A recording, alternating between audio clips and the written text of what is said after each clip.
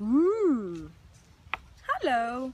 I'm not as scary as you think. I'm Siwar from Tunisia, and I have been underestimated for a long time for being a woman. Not just because I was Tunisian, but just because I was a woman.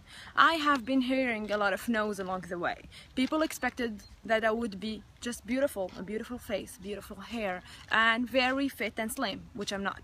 So I am a very independent woman, and I stand for a cause. I want to be successful and independent and maybe beautiful if I want to be. So I want to have my own project, which would be in a business field. I want to be independent. I want to have my own project because I believe that I can. So women should not be just beautiful. They should be beautiful and successful, and they should decide for their own destiny. Thank you.